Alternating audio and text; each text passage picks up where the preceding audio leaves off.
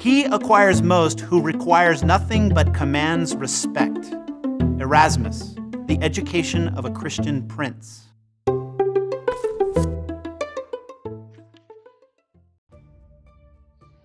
Hello again. Let's continue our Cervantine journey through history's greatest novel.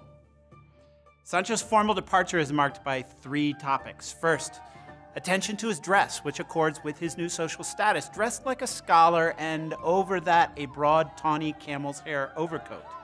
Second, attention to Sancho's similarly over-adorned ass. The gray was fitted out with a silk harness and new trappings. The squire monitors and values his ass more than the Emperor of Germany, a sarcastic swipe at the Spanish Habsburgs. Now and again, Sancho looked back at his ass, in whose company he felt so pleased that he would not have changed places with the Emperor of Germany. Third, attention to the emotional exchange between knight and squire. He received the blessing of his master, who gave it to him with tears in his eyes, while Sancho received it with sobs in his voice. This is a meaningful moment in Part 2 of Don Quixote, and Cervantes now divides his narrative between the stories of his 2 protagonists. The chapter concludes with one of the Duchess's maidens comically serenading Don Quixote from a garden below his window. There's a long preamble to this scene. Don Quixote is saddened by his squire's absence. Hardly had Sancho departed when Don Quixote felt alone, and the Duchess, sensing this, offering him the services of 4 of my duennas as beautiful as flowers. The implication is erotic, and the humor of the episode derives from Don Quixote's efforts to remain demure, as if he were a virginal damsel and the women of the palace were his aggressive suitors. To me, they will not be like flowers, but thorns piercing my soul. Did you know the serenade originated in the form of ballads sung at dusk below the windows of lovers? Don Quixote refuses the Duchess' offer out of loyalty to Dulcinea, and she respects his wishes, expressing hope that Sancho will perform his lashes of disenchantment. May the heavens kindly infuse the heart of Sancho Panza, our governor, with a desire to conclude quickly with his lashings, so that the world might again enjoy the beauty of such a noble woman. 3 more topics surface before Don Quixote is serenaded. First, there are curious scatological references. The Duchess provides her guest with chamber pots, the necessary vessels, so that he can retire in private.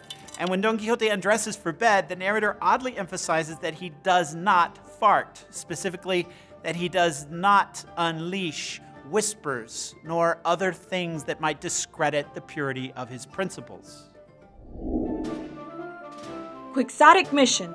With what does the knight compare the 4 ladies-in-waiting offered to him by the Duchess? A. Coins.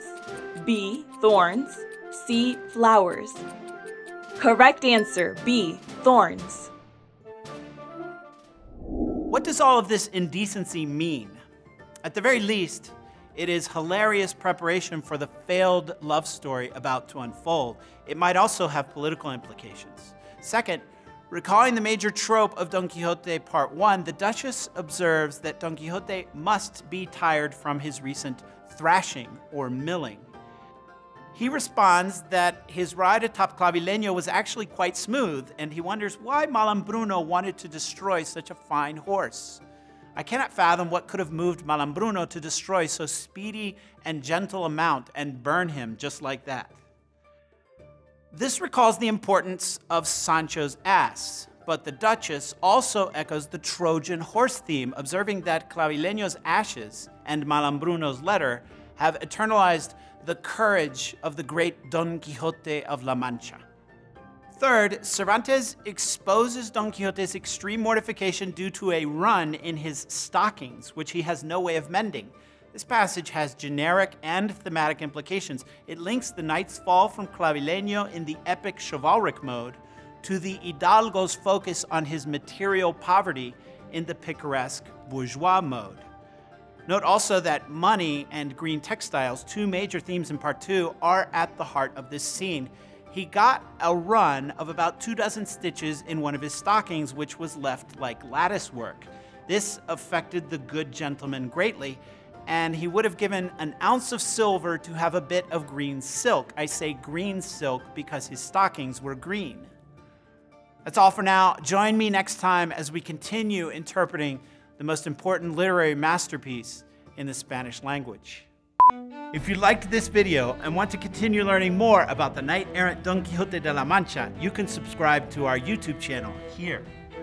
Also, you can enroll in our free online course on Don Quixote by clicking here.